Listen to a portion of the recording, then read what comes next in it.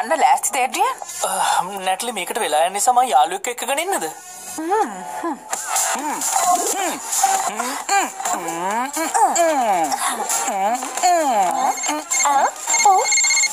කොහොමද බ්‍රෝ? මට ආයෙත් ග්‍රේවින් ඉටි කෞතුකාගාරයට යන්න වෙනවා. මේ පාර මාත් එක්ක යන්නේ නේද? අනිවාර්යයෙන්ම බ්‍රෝ. මං එතනට මම ඇත්තම කියනවා නම් අද ආල්ලව හම්බෙන්න ඇවිල්ලා ඉන්නේ. බ්‍රෝ ආල්ලව එක්කන් ආවට කමක් නැද්ද? යාළුවෝ දෙන්නෙක් ආවට කමක් නැද්ද? ඔව් ටිකක් ඉන්න. හායි කෙල්ලේ. මේරිනිට් ඔයා මයිනිනෝ එක්ක ගෙවින් ඉටි කෞතුකාගාරයට යන්න එනවනේ. ඒඩ්‍රියන් එන්න කිව්වේ. මොකක් ඒත් මං ඔන්න බෑ කියලා කියන්න බෑ. අපි ඔය අයින තන්ට මේ දැමම එනවා. මේරිනෙට්වත් එක්කන් ආවට කමක් නැද්ද? එතකොට ඔය දෙන්නට පුළුවන් ඔයාලට එකට එකතු වෙලා පිළිම දිහා බලන් ඉන්න පුළුවන් නේ. මොකද මේරිනෙටුත් ඒකට කැමතිනේ. ඔය කෞතුකාගාරේ ඉටි වලින් හදපු පිළිම ගොඩ හරියක් තියෙනවා. මොකෝ? යාළුවෝ තුන්දෙනෙක් කමක් නැහනේ. ඒත් මේරිනෙට් මගේ සුපිරි වීර අඳුමට මොකද වෙන්නේ? හැමෝටම මාව ඉක්මනටම අමතක වෙනවා. සමා වෙන්න යාළුවනේ. අද මම මෙනොන්ට බලා ගන්න ඕනේ. මම නැතුව ඔයාලා යන්න. හතර දිනක් කමක් නැද්ද? හතරක් කිව්වට තුනම ආරක් වගේ. මම මොන හරි කරන්න බලන්න. මම මේරිනෙට්ට තනියම දාලා එන්න. එතකොට ඔයා ඒඩ්‍රියන් අයියෝ ඔයා මේරිනෙට්ට තනි කරන්න හදන්නේ. අයියාට කැමති නැද්ද? ඔයා මොනවද මේ කියන්නේ? නෑ අපි මුකුත් හිතුවේ නෑ. අපි දෙන්න හිතුවේ මේ ඔයාට ඒඩ්‍රියන්ට මම මේ කිව්වේ දෙන්නට එකතු වෙලා පිළිම දිහා බලන් ඉන්න පුළුවන් නේ. ඔයා හිතන්න එපා මේ නෝනාල්ලයි නිනෝයි හොඳ යාළුවෝ නිසා එයාලට ටිකක් තනියම ඉන්න ඕනේ ඇති. ඒකයි ඔය. අපි යමුකෝ. ඇත්තද? ඒත් මං හිතුවේ ඔයයි මේරිනෙට්ටුයි කියන්නේ හොඳම යාළුවෝ. මොකද මේරිනෙට්ගේ කාමරේ ඔයාගේ ෆොටෝස් ගොඩක් තියෙනවා. එයා විලාසිතා පින්තූර වලට ආස නිසා. ඒත් ඔයගේ ෆොටෝ වල එක එක හැඩ ඇඳලා තියෙන්නේ. ඔයා මොනවද මේ කියවන්නේ? ඒවා යටි කරුණු හැඩ විතරයි. මේ දවස්වල මම අලුත් විලාසිතා වගේ කතා ගබල්ල ගමන් ඉන්නේ. ඔයා මට කිව්ව නේද මේක නිනෝට කියන්නේ නෑ කියලා? මට කිව්වේ නෑ. එහෙම නේද නිනෝ? මං ඔයාට මොකද කිව්වේ නෑ නේ. එයා මට කිව්වේ නෑ. ඒ වෙනුවට මං කිව්වා කාටවත් කියන්නේ නෑ කියලා. අල්ල ඔයාට මොකද කිව්වේ නැතත් ඔයා කිව්ව කාටවත් කියන්නේ නෑ කියලා. ඔයාලා මොන වගේන්ද මේ කතා කරන්නේ? මොකද නෑ.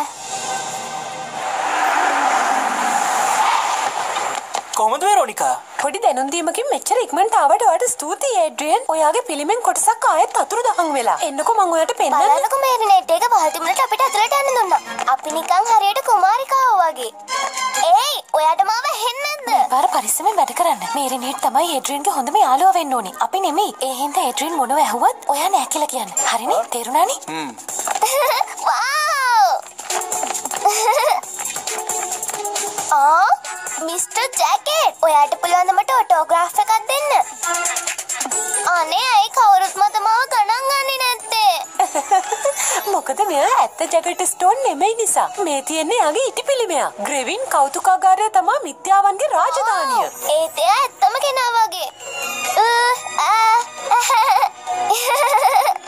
මේ කෞතුකාගාරය විවෘත කළේ 1882 දී. මේ වෙනකොට ඉටි පිළිම 200ක් විතර මෙහි තියෙනවා. අපි දවස ගානේ අලුත් ප්‍රසිද්ධ පුද්ගලයන්ගේ පිළිම හදනවා. අන්තිම එක ඒඩ්‍රියන්ගේ. මට හිතුණා හරි නේද ඔයාට යාළුවට ටිකක් කතා කර කර ඉන්න නේද ඕනුනේ.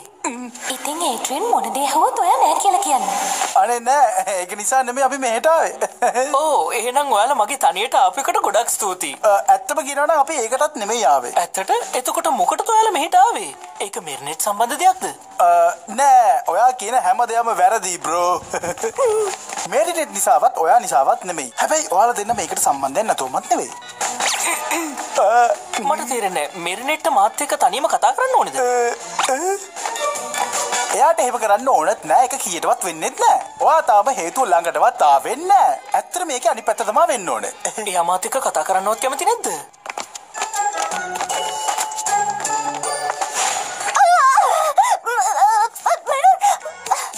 එයා මාත් එක්ක තරහින්ද? අයියෝ නෑ බ්‍රෝ මං කියන්නේ යහන්නකෝ. එයා හොඳ යාළුවෙක්. නෑ මං කිව්වේ එයා ඔයාගේ හොඳ යාළුවෙක්. මං කියන්නේ ටිකක් විතර හොඳ යාළුවෙක්. මං හිතනවා ඔයාට පැහැදිලි ඇති කියලා. එහෙමද? මෙරිනෙට් මාත් එක්ක තරහින් කියලා දැනගත්තොත් මට හොඳටම අවුල් යයි.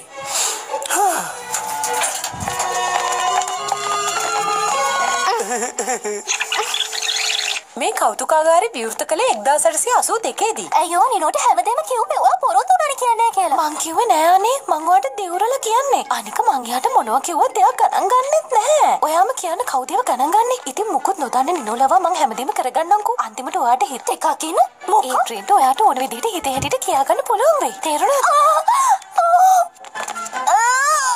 මේරිනෙට් නිසාවත් ඔයා නිසාවත් නෙමෙයි. හැබැයි ඔයාලා දෙන්න මේකට සම්බන්ධයක් නැතුවමත් නෙවෙයි. එහෙම නැහැ. මම ලෑස්ති වෙලත් නැහැ. මං ඉස්ලාම පුහුණු වෙන්න ඕනේ. මම මගේ කොණ්ඩේ හොදලත් නැහැ. මගේ වාසනාවන්ත මේස් දාලත් නැහැ. ඒක ඉතින් ඔයාගේ වැඩක්. හැබැයි මම නම් කියන්නේ අද තමයි දවස. මැනුන් මෙහෙන්න. මේ බලන්න මේරිනෙට්. මගේ අම්මත් ප්‍රසිද්ධ කෙනෙක් වෙලා. ඔය හරි තමයි.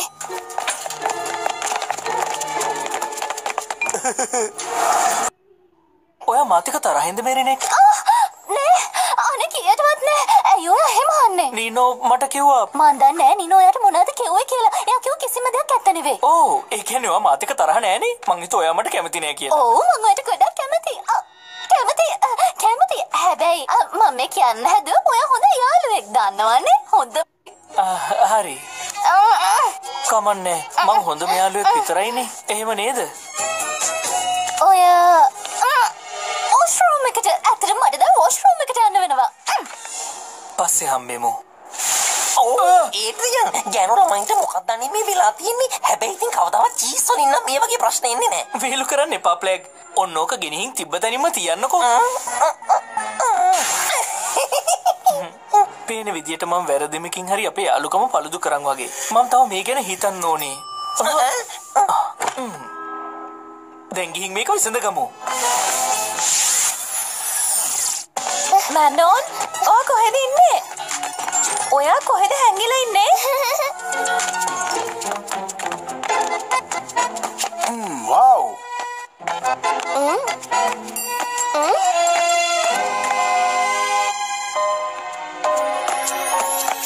සමාවෙන්න ආරයා මට දැනගන්න පුළුවන්ද ඔයාගේ සුපිරි බලය මොකක්ද කියලා. මාව හැමදාම යාළුවෙක් විදිහට තියාගන්න එකද? මට ඒකට නම් සුපිරි බලයක් ඕනේ නෑ.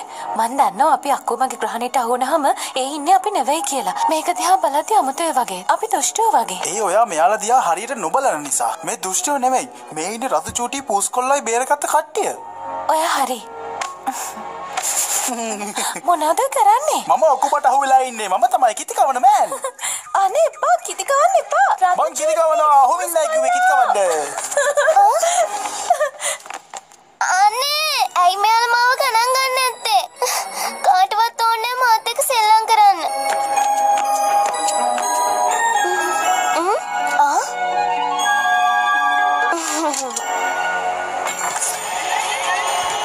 තනිකම හොඳට දැනෙන පුංචි ගානු ළමයි. පුංචි ළමයිව නොසලකා අරින්න හොඳ නැහැ. ඒ බය වෙන්න එපා. මං ඔයාලට සම්පූර්ණ අවධානය දෙනවා. පියමලා යන්න මගේ පුංචි අකුමා. ගිහින් යාව පාරේ දෙකයි. ඔයා මට වෙහෙලු කරනවද? මම වෙහෙලු රචිනා. ඒ වෙලේ මම දැනගෙන හිටියා මට වෙහෙලුවක් කරන්න කියලා. ඉතින් මාත් වෙහෙලු කළා. එතකොට ඔයා කියපු කිසිම දෙයක් හිතලා නෙමෙයිද කිව්වේ? අයියෝ මම පොඩි රඟපෑමක් කළේ. මම කතා කළේ පිළිමේ ට්‍රේන් එක ඔයත් එක්ක නෙවෙයි. ඇත්තම කියනවා නම් මම මොනවා හරි දෙයක් ගැන කිව්වා නම් ඒ පිළිමේ ගැන මිසක් සාමාන්‍ය මිනිස්සෙක් ගැන නම් නෙවෙයි. කවුරු හරි මාව දැන් අර ඉටි පඳුන්න ගිහින් දාන්න ප්ලීස්. අකුමා?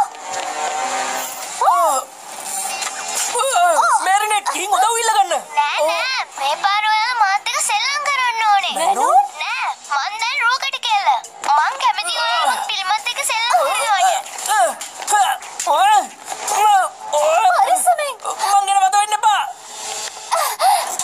ටිකේ රාතු චූටිගේ බලය.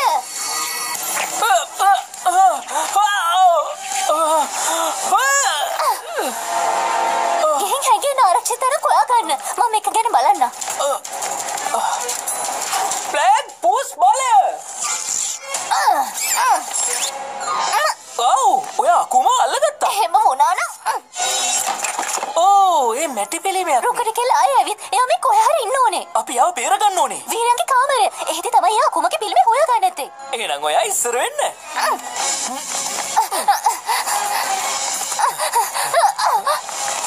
බලකිර.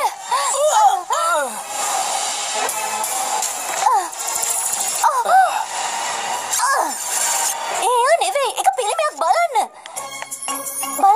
ඇත්තම රොකට කෙලගාවේ අෂ්ටියක් තිබ්බා. එහෙනම් මෙයා හි අෂ්ටිය ගන්න නැති. ඒක තමයි අකුම ඉන්න ඇත්තේ.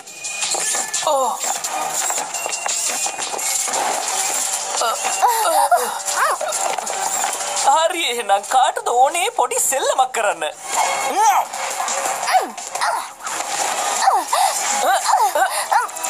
කාටවත් මේක දිනන්න බෑ වගේ.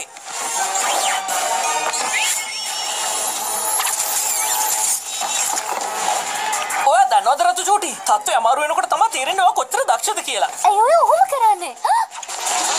මොනවා කරන්නද? ගොඩක් අමාරු වෙලාවලදී පවා ඇයි ඔය මෙහෙම දේවල් කියන්නේ? ඔයාට මේ වගේ වෙලාවලදී ඔය වගේ දෙයක් කියන අමාරු නැද්ද? අපි දැන් ඉන්නේ සටනක කියලා ඔයාට අමතකද? කියන්න ඕන දේ වැදගත් නම් ඒක අනිවාර්යයෙන්ම කියලා දාන්න ඕනේ. වැඩමුළු කාමරේ එයා හේ ඉන්නේ නැත්තේ.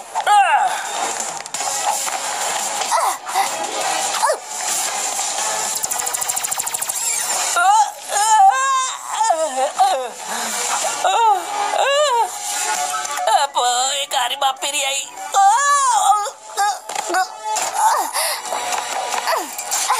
එයාලව ටිකක් කොහොම තියාගමු. ටිකක් ඉන්න. මේ දොර පිටිපස්ස මොනවද තියෙන්නේ කියලා අපි දන්නේ නැහැ. ඒක නිසා අපි උදව්වක් ගමු. වාසනාවේ බලය.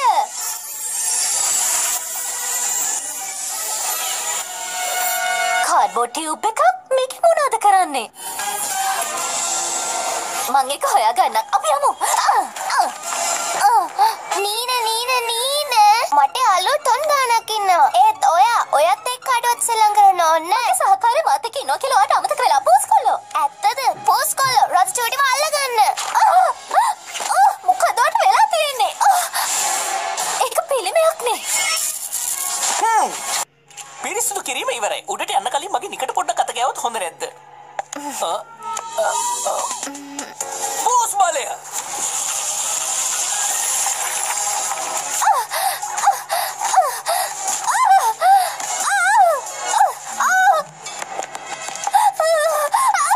අපි සෙල්ලම ඉවරයි. එපා. ඒක මට දෙන්න. එපා.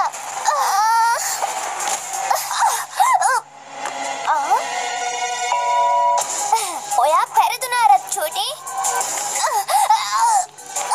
ආයෙත් නම් මගේ අස්ටි උදුර ගන්න බැරි වෙයි. මේ අහන්න. එයාගේ මිරිකියුලස් ගන්න. අත අහකට ගන්නවා ඊට පිළිමේ. ඔයාගේ වාසනාවේ බලයෙන් මොකද කරන්න පුළුවන්?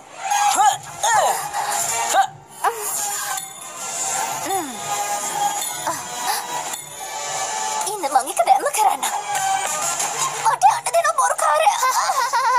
ඔයා මට ගොඩක් පහර දුන්නා රතු චූටි. පෝස්කොල්ලෝ එයාගේ කරාම දෙන්න. පෝස්කොල්ලෝ කරාම දෙක දෙන්න. මොකද වෙන්නේ රූකඩ කෙල්ල? මන් දන්නේ මගේ අෂ්ටිය වැඩ කරන්න. පුදුමයිනේ මං එක කලින් මාරු කළා. ඔයා පරදින රුකට කෙල්ල. මට ඒකේ වැඩක් නෑ.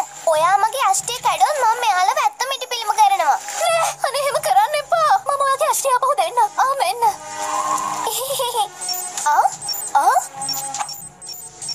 ඒ මොකද්ද? ඇත්තම කෙනා ඔයා නම් ඒ කියන්නේ.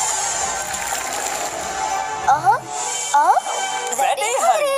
මම ඉක්මනින්ම තමුන්ගේ යස්තිය කඩන්නේ රතු චූටි. ඒ දවස ඉක්මනට බේරෙයි. එහෙනම් ඉතින් ආයෙත් අපි හැමෝම එකතු වුණා නේද? ඒ ටිකක් ඉන්න මනෝ දකින්න තිබේ. ඒත් කොහෙද ගියේ? සමහර විට යාර පිළිමවල එහා පැත්තට වෙලා ඇති.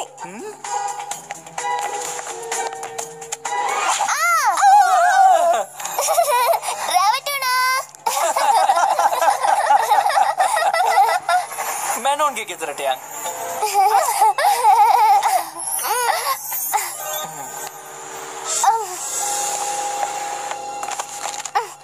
ඉතින් මිරිනිට්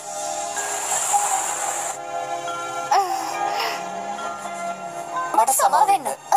මුලින්ම ඔයා පටන් ගන්න. නෑ ඔයා කියන්න. මට සමා වෙන්න. මම පිළිමෙට අර දේවල් කිව්වේ අපරාධේ. මම දැනගෙන හිටියේ නෑ ඉන්නේ ඔයා කියලා. නෑ ඒක මගේ වැරද්ද.